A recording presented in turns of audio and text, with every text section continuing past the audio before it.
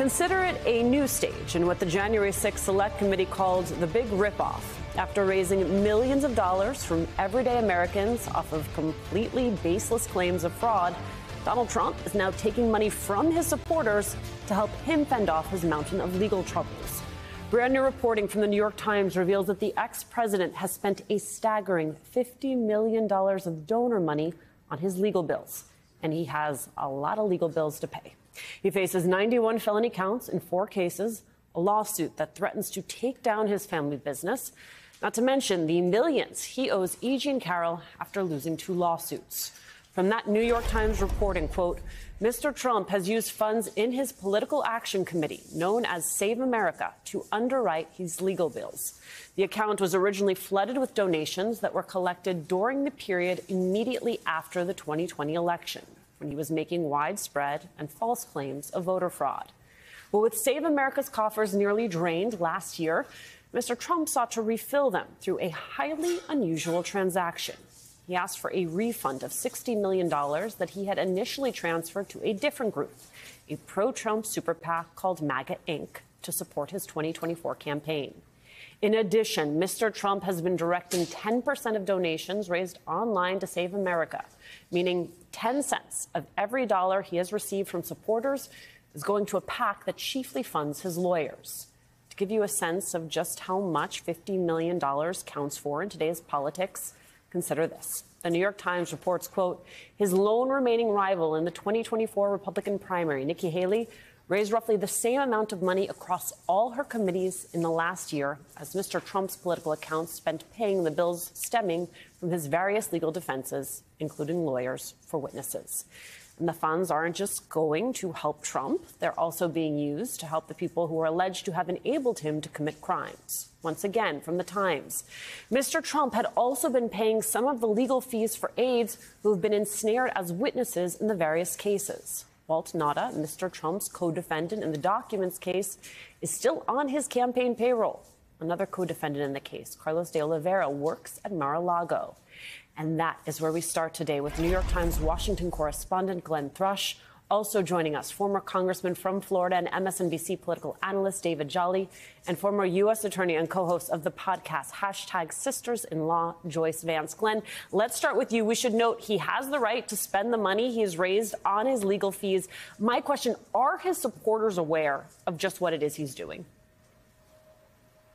Well, I don't know if they're explicitly aware, but in general, and if you look at the polling in terms of the support that he receives on this, I think there is a general sense that wherever he goes, they shall follow.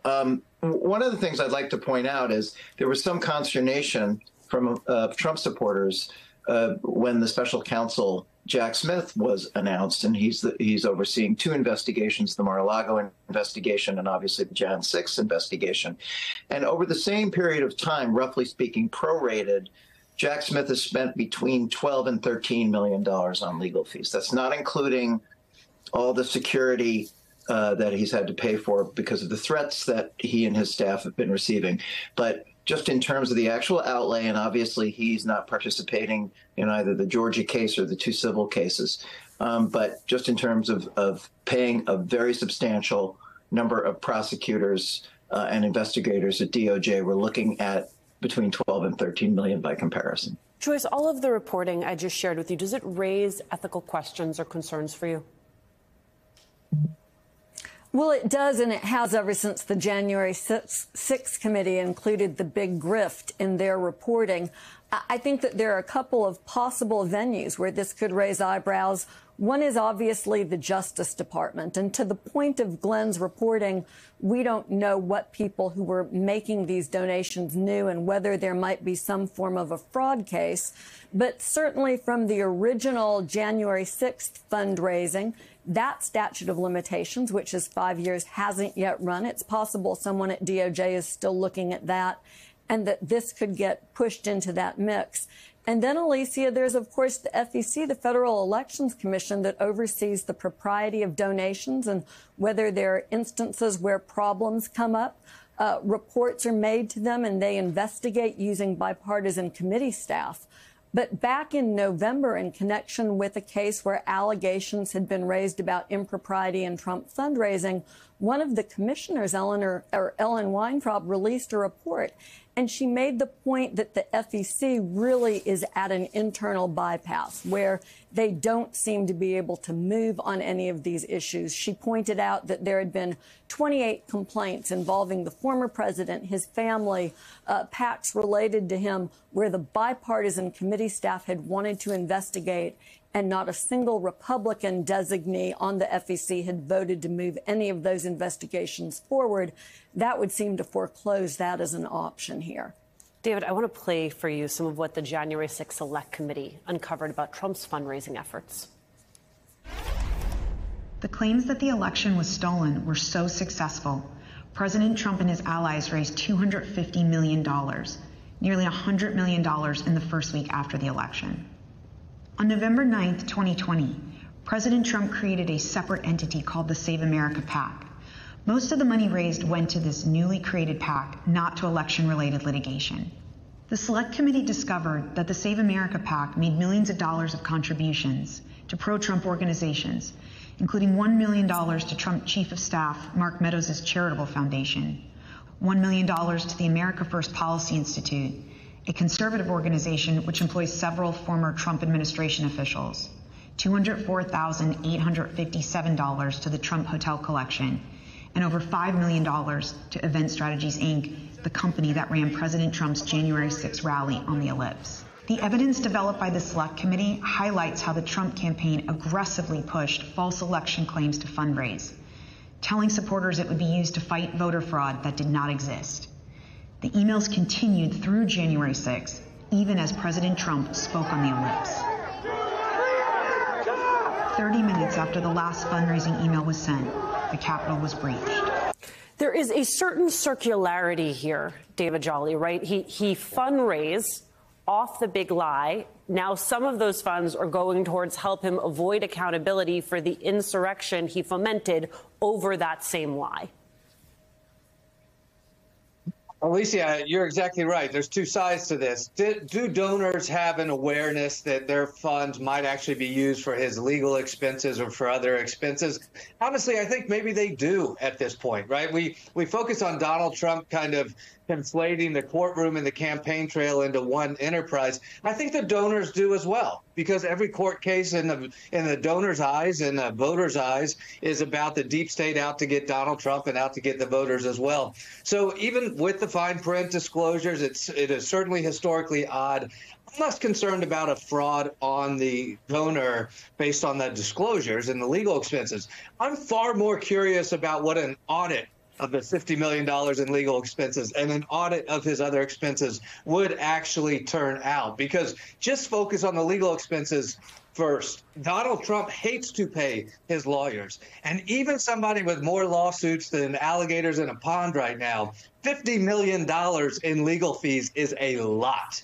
And I would be curious just what is being attributed to legal fees when he makes those filings. But that's just the tip of the iceberg. What about everything else that the receipts are being used on? I think the spending side of the column is probably going to be far more controversial than actually the solicitation of donations. Glenn Thrushman, David Jolly raised the possibility of an audit. Your eyes lit up. I imagine that you have as many, if not more, questions than David does. I think David hit the nail on the head. You're dealing with a tremendous amount of money. Now, look, he does have significant expenses.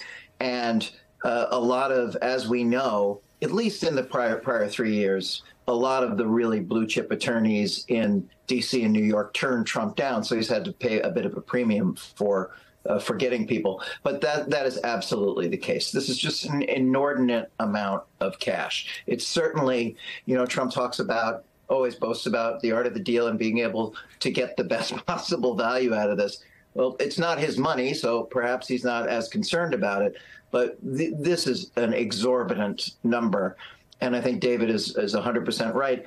And to Joyce's point, the FEC has not functionally existed as a watchdog for over essentially a decade at this point in time.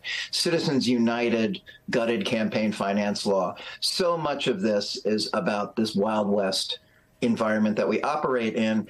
And as everyone knows by now, when you have a road without guardrails, Donald Trump takes advantage of that situation. Let's talk just about another element of that Wild West. Just how complex is it that Trump is paying the legal fees of witnesses, of co-defendants? Where does that leave DOJ? That's a really interesting question. There was a proceeding down in Florida called a Garcia hearing, which addressed this issue with Walt Nauta and the representation of one of the lawyers, Stan Woodward, who I believe is also being paid through some of the Trump entities, who was representing several clients, including some people who were being interviewed about other clients. So there is a tremendous amount of entanglement here. At the moment, Judge Cannon was inclined to sort of allow things to proceed as they were going. But I think as this gets untangled and more information comes to the fore, I think more and more questions are going to be raised. Right, Joyce.